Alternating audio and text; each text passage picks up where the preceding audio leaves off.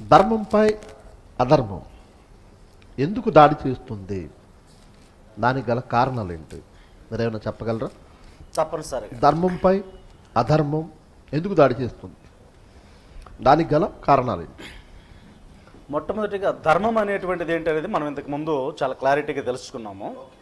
ధర్మం పైన అధర్మం దాడి చేయటం, ధర్మంపై అధర్మం దాడి చేయడం, అధర్మం దాడి చేస్తుంది. ఓకే. ఇప్పుడు హైందవ సోదరులు చెప్పేది ఏంటంటే ఈ బైబిల్ అనేది అధర్మం. ఈ బైబిల్ అనే అధర్మం సనాతన ధర్మం పైన దాడి చేస్తుంది. మరలా బైబిల్ అనేటువంటి అధర్మం ఓకే సనాతన ధర్మం పైన దాడి చేస్తుంది. అందుకని మా ధర్మాన్ని మేము కాపాడుకోవాలి, మా ధర్మాన్ని మేము రక్షించుకోవాలి కాబట్టే మేము దాడి చేస్తున్నాము. ఎందుకు వాళ్ళు అలా చెప్తున్నారంటే ధర్మాన్ని కాపాడుకోవటానికి, ధర్మాన్ని రక్షించటానికి ఎన్నో రకాలైనటువంటి హైందవ సంస్థలు ఉన్నాయి. వాళ్ళ గ్రంథాలు అలా ఉంది. ధర్మమును నీవు రక్షిస్తే ధర్మము నిన్ను రక్షిస్తుంది. కానీ బైబిల్ అయితే ధర్మమును నీవు రక్షిస్తే ధర్మము నిన్ను రక్షిస్తుందని బైబిల్ చెప్పటల్లా. Okay okay. ధర్మమును నీవు అనుసరిస్తే ధర్మము నిన్ను రక్షిస్తుంది. ధర్మము అనుసరిస్తేనే నిన్ను ధర్మం రక్షిస్తుంది, నువ్వు రక్షింపబడతావు, నువ్వు రక్షించబడతావు. అంటే ధర్మము అంటే ఆ వాక్యము నిన్ను రక్షిస్తుంది. Okay right. కానీ హైందవ సనాతన ధర్మ గ్రంథాలు చెప్పేది ఏంటంటే ధర్మాన్ని నువ్వు రక్షిస్తే అప్పుడు ధర్మం నేను రక్షిస్తుంది. అంటే ముందు నువ్వు ధర్మాన్ని రక్షించాలి. మరొకసారి మీరు క్లారిటీగా ప్రజలకు తెలియజేయండి, చాలా అత్యవసరమైన విషయం. ధర్మంపై అధర్మం ఎందుకు దాడి చేస్తుంది ఒకటి, రెండవది అలా దాడి చేయడం గల కారణాలు ఏంటి? ఒకటి, మొట్టమొదటిగా హైందవ మీ నుండి ఈ సమాజానికి మంచి విషయాలు రాబట్టాలి, తెలియాలని నా ప్రధాన ఉద్దేశం. మంచిదండి. సో మన సమయాన్ని వృధా చేయకుండా మీ ద్వారా, మీ మీద ప్రజలకు ఎక్స్పెక్టేషన్ ఎక్కువ ఉంది. మీ ముగ్గురు ఈరోజు ఉన్నతమైన విషయాలను తెలియజేస్తున్నారు. కార్యక్రమం ముందుకు విజయవంతంగా దూసుకుపోతుంది. కాబట్టి తప్పనిసరిగా మీ నుండి మంచి విషయాలు మేము ఆశిస్తున్నాం, వాస్తవాలను ఆశిస్తున్నాం. ఇప్పుడు ధర్మం పైన అధర్మం దాడి చేస్తుంది. హైందవుల యొక్క అభిప్రాయాలు ఏమిటంటే బైబిల్ అనేది ఒక అధర్మం. వాళ్ళ ఉద్దేశంలో బైబిల్ అనేది అధర్మం అంటారు, అధర్మం అని. కాబట్టి ఈ అధర్మమైనటువంటి బైబిల్ వచ్చేసి మా సనాతన ధర్మాన్ని పాడు చేస్తుంది. కాబట్టి మా సనాతన ధర్మాన్ని మేము కాపాడుకోవాలి, మా సనాతన ధర్మాన్ని మేము రక్షిస్తేనే అప్పుడు ఆ సనాతన ధర్మం మమ్మల్ని రక్షిస్తుంది అని చెప్పి వాళ్ళ గ్రంథాలు వాళ్ళకి అలా నేర్పించాయి. ధర్మమును నీవు రక్షిస్తే ధర్మము నిన్ను రక్షిస్తుంది. కానీ బైబిల్ ఏమని చెప్తుందంటే ధర్మమును నీవు రక్షించాల్సిన అవసరం లేదు, ధర్మమును నీవు అనుసరిస్తే ఆ ధర్మమైనటువంటి వాక్యమై ఉన్నటువంటి లేక ధర్మశాసన గ్రంథమైనటువంటి ఆ వాక్యం ఏం చేస్తుందంటే నిన్ను రక్షిస్తుంది. బైబిల్ ధర్మాన్ని నువ్వు రక్షించాల్సిన అవసరం లేదు, బైబిల్ ధర్మాన్ని మనం రక్షించాల్సిన అవసరం లేదు. బైబిల్ ఏం చెప్పిందో ఆ ధర్మాన్ని మనం అనుసరిస్తే ఆ ధర్మం మనల్ని రక్షిస్తుంది. కానీ హైందవుల గ్రంథం ఏం చెప్తుందంటే వాళ్ళ ధర్మాన్ని వాళ్ళు రక్షించుకోవాలి, వాళ్ళు రక్షించుకుంటేనే అంటే వాళ్ళకి అలా చెప్తుంది. ధర్మాన్ని రక్షిస్తే నువ్వు రక్షించబడతావు. అది ఆత్మరక్షణ, శరీర రక్షణ లేక ఏ రక్షణ అనేది క్లారిటీ లేదు. అయితే దానికోసం అంటే అధర్మాన్ని పైన మీరు రక్షించుకోండి అని చెప్పడం లేదు, ధర్మాన్ని రక్షించండి అని చెబుతుంది. ధర్మాన్ని రక్షించాలి. ధర్మాన్ని వాళ్ళ సనాతన ధర్మాన్ని రక్షించుకోవాలంటే వాళ్ళు ఏం చేస్తున్నారంటే అధర్మంగా పోరాడుతూ ఉన్నారు, అధర్మంగా పోరాడుతున్నారు, అధర్మంగా యుద్ధం చేస్తున్నారు. ఇంతకు ముందు జాన్ బాబు గారు అన్నట్లుగా అధర్మంగా రాజ్యాంగానికి వ్యతిరేకంగా ధర్మం పైన దాడి చేస్తున్నారు.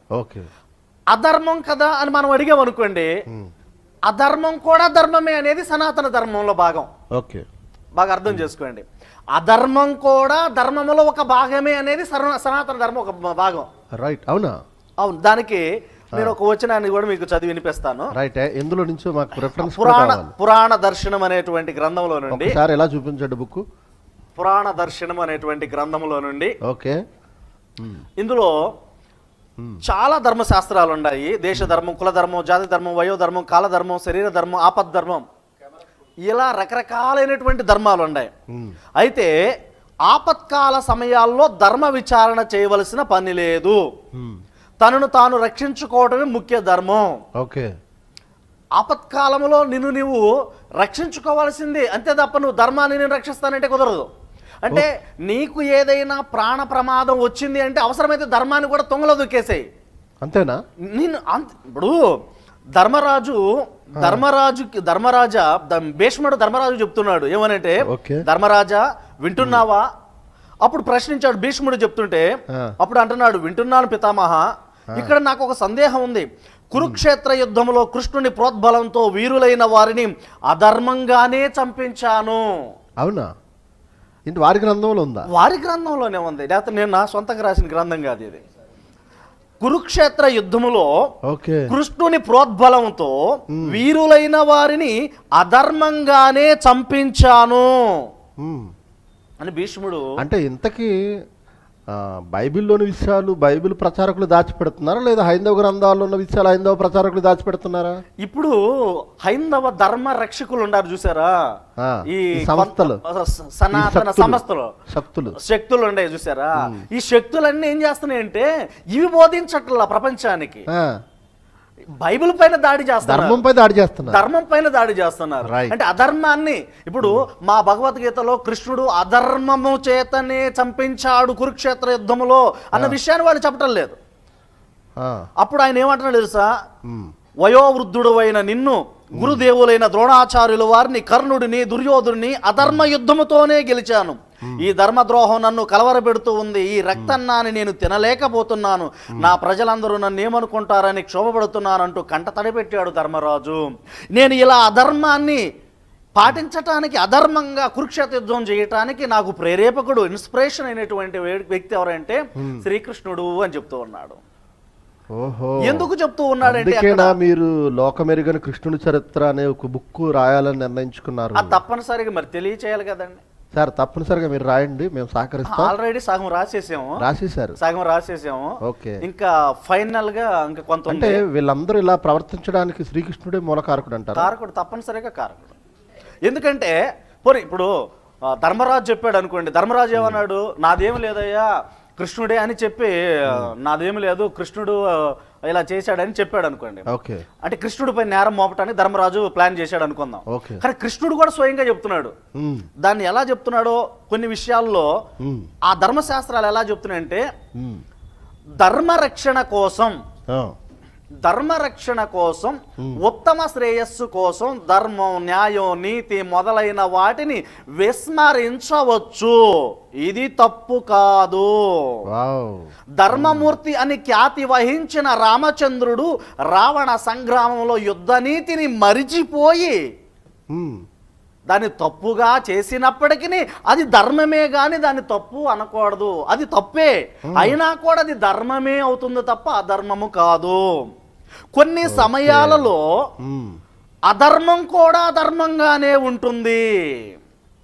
అంటే ఇప్పుడు పురాణ దర్శనం అనేటువంటిది బ్రహ్మజీ జీవి శర్మ గారు, సంస్కృత సనాతన భాషా ప్రావీణ్యుడు, పురాణాల్లో ఉన్న విషయాలు అవి. రైట్. అయితే అంటే ప్రస్తుతం వారు అనుసరిస్తున్న పద్ధతిని కాపాడుకోవడానికి లేదా నిలబెట్టుకోవడానికి ధర్మంపై దాడి చేస్తున్నారంటారు. అవునండి. ఓకే, చాలా మంచి విషయాలు గుర్తు చేశారు. వీళ్ళందరూ కూడా దీంట్లో చెప్తున్నారు. ఇదే భాగవతం, దేవి భాగవతంలో కూడా ద్రోణుడు, భీష్ముడు, కృపుడు, కర్ణుడు, ధర్మరాజు వీళ్ళందరూ ధర్మం తప్పారు.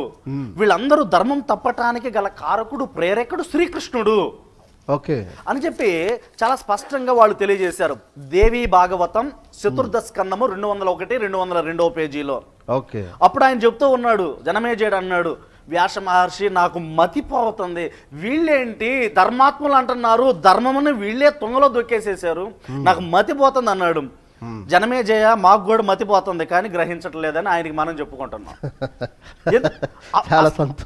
ప్రహ్లాదుడు అనేటువంటి ఆయన కూడా ఒక మాట చెప్తున్నాడు అండి. ప్రహ్లాదుడు అంటున్నాడు, ఆ దేవి భాగవతంలో ఉన్నటువంటి ఆ అమ్మ దుర్గా అమ్మతోటి అంటున్నాడు, ఏమంటున్నాడంటే, అమ్మ అసలు ధర్మం ఎక్కడుంది, ఏది ధర్మం, ఏది కార్యం, ఎవడు సజ్జనుడు? వేదాలలో ఏకవేత్త లేదు, వేద విధులలో ఏకాభిప్రాయము లేదు, శాస్త్రవేత్తల్లోనూ లేదు, అంతటా స్వార్థమే. అంటే వేదాలలో కూడా ఏకాభిప్రాయము లేదు. అంటే ఇంత అధర్మం వారి దగ్గర ఉంచుకుని బైబిల్పై దాడి చేస్తున్నారు అప్పటికి ప్రహ్లాద్ అన్నాడు, అమ్మా వేదాలలో బాగాలేదు, చి నాకు ఆ వేదాలు వద్దు, పోనీ నేను ఏదైనా మనుషుని ఆధారం తీసుకుందామా, ఈ గ్రంథాలను పక్కన పెడదాం, ఫలానా ఆయన్ని తీసుకుందామని అంటే చంద్రుని తీసుకుంటేనేమో గురువు భార్యని చంద్రుడు బలవంతంగా తీసుకెళ్ళిపోయాడు. చంద్రదేవుడు గురుధర్మాన్ని, అంటే చంద్రదేవుడు గురుధర్మాన్ని ఏం చేశాడు, నడిచాడు. అప్పుడు ఈ యొక్క బృహస్పతి గురువు అనమాట, ఈయన వెళ్ళేసి రే గురు భార్యని తీసుకుంటాం, ఇది తప్పు కదా, ఇది అధర్మం కదా, ఇలాంటి పనులు చేయొచ్చా దుర్మార్గుడు అని చెప్పి చంద్రుడిని అంటే, అప్పుడు ఆ చంద్రుడు రే నువ్వు బయటికి వెళ్ళిపో అని చెప్పేసి నెట్టేస్తే పాపం ఏడ్చుకుంటూ వెళ్తాడు గురువు గారు. అప్పుడు వెళ్తే అప్పుడు ఇంద్రుడు వచ్చేసి ఒక కబురు పంపిస్తాడు సర్వెంట్ చేత, చంద్రుడికి పంపిస్తాడు, చంద్ర గురువు గారి భార్యను ఉంచుకోవడం తప్పు, పంపించేసే తారాని అని చెప్పాను అంటారు. అప్పటికే భార్యను తీసుకెళ్ళిపోయాడు గర్భం కూడా వచ్చేసింది. అప్పుడు చంద్రదేవుడు ఏమన్నాడంటే ఇంద్రుడు పంపించిన కబురు నుండి, ఇంద్ర నీవా ఇంద్ర ఈ మాటలు ఈ నీతులు అని చెప్పేసి అన్నాడు. అందరూ సమయం వచ్చేసరికి ఇలాగే నీతులు మాట్లాడతారు, నీ సంగతి నాకు తెలియదా అని, అంటే ఇంద్రుడి గురించి కూడా ఇలా మాట్లాడుతూ ఉన్నాడు. జానరాజు గారు ఒక చిన్న ప్రశ్న, చెప్పండి. మీరు క్రైస్తవ ప్రచారకులు అయిన తర్వాత మీ పేరు జాన్ రాజ్ అని పెట్టారా, లేకపోతే చిన్ననాటి నుండి మీ తల్లిదండ్రులు జాన్ రాజ్ అని పెట్టారా? నేను బైబిల్ ట్రైనింగ్ అంటే మీరు మారక ముందు ఏమన్నా పేరుందా? ఉందండి. ఏంటండి అది? ఈ జాన్ రాజ్ అనేటువంటి పేరు పెట్టింది మా గురువు గారు. మీకు బైబిల్ విద్య నేర్పించినటువంటి మా గురువు గారు సలగల థామస్ గారు. ఓకే, మరి మీ తల్లిదండ్రులు పెట్టిన పేరు? నాకు స్కూల్లో నన్ను పిలిచేది ఇప్పటికీ చాలా స్థలాల్లో శ్రీనివాస్ గారు. ఇక మీదటి క్రీస్తు న్యాయపీఠం ద్వారా మీకు మేము ఒక పేరుని మీకు ఆపాదిస్తున్నాం. మరి చాలా మంది అభిమానులు ఆ పేరుతో కూడా జానరాజు గారిని పిలుచుకోవచ్చు. ఆచార్య శ్రీనివాస్ గారు మీ పేరు ఇక మీదట, ఎందుకంటే హైందవ గ్రంథాల్లోని విషయాలను అంత స్పష్టంగా మీరు తెలియజేస్తున్నారంటే ఖచ్చితంగా మీరు ఆచార్య శ్రీనివాస్ గారు. చెప్పండి జానరాజు గారు, కంటిన్యూ చేయండి. వెంటనే మరొక సోదరుని నేను బైబిల్ని పట్టుకోక మునుపు హైదరాబాద్లో కానీ ఇంకా అనేక ప్రాంతాల్లో కూడా నేను హిందూ ఆచారాలు హిందూ పద్ధతుల్ని చాలా విషయాల్ని ఆచరించేవాడిని. అలా ఉండటం కూడా నాకు ఇష్టంగా ఉండేది అప్పట్లో. సరే, అయితే ఇక్కడ ధర్మాన్ని ఎలా ధర్మం అంటే ఒక మనిషిని ఆచరించదామంటే ధర్మాన్ని ఎలా తుంగలో దూకేశారు. సనాతన, మనం ఇంతకు ముందు ఒకసారి చెప్పామండి, సనాతన ధర్మము నిలబడాలంటే ఆ సనాతన ధర్మానికి కర్తల క్యారెక్టర్ బాగుండాలి. ఓకే, ఆ సనాతన ధర్మానికి కర్తలు ఎవరంటే సనాతన దేవుళ్ళు. సనాతన దేవుళ్ళలో వేదకాలపు దేవుళ్ళలో నుంచి దేవేంద్రుడిని తీసుకున్నాం.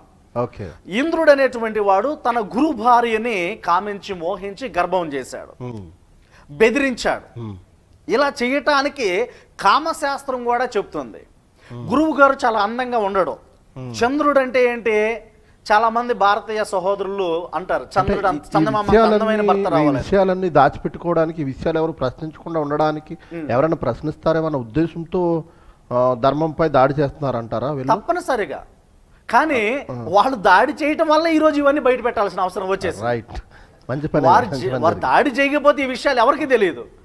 ఇంత ఘనత ఈ రోజు ఈ విషయాలన్నీ బయట ప్రపంచానికి తెలియటానికి మొట్టమొదటిగా దీనికి కర్త ఒక ప్రముఖమైనటువంటి వ్యక్తులు ఉండాలి. అవసరం అంటారా?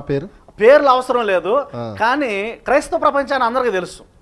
వారిలో ప్రారంభంలో 2 ఉన్నారు, తరువాత 3 అయ్యారు ఫలించి. ఇప్పుడు లేటెస్ట్ గా కొత్త పిచ్చోడు అనే ఒక స్వామి తోటం చూసావా? ఇప్పుడు వీధుల్లోను బస్ స్టాండ్లోను ఎక్కడ పడ్డా కూడా సంకలో అది ఒకటి వేసుకుని యాపల్లే వాడాలి, తుమ్మ చెట్టు కాడే కూర్చోవాలి, ఎండలోనే కూర్చోవాలి, సలిమంట కాడ కూర్చోవాలి అని చెప్పేసి కోల్గేట్ కంపెనీ వాడిని తిడుతున్నాడు. మరి ఇక్కడ మన కంపెనీ కూడా ఉంది కదా, ఏంటండి అది పతాంజలి ఇవి ఉంది కదా, మరి ఆ పేస్ట్ ఎందుకు తెలియకూడదు? గోదార్బార్. ఇంకోటి ఏంటంటే నాతో అతను చాటింగ్ చేస్తూ ఇంగ్లీష్ లోనే టైప్ చేస్తున్నాడు.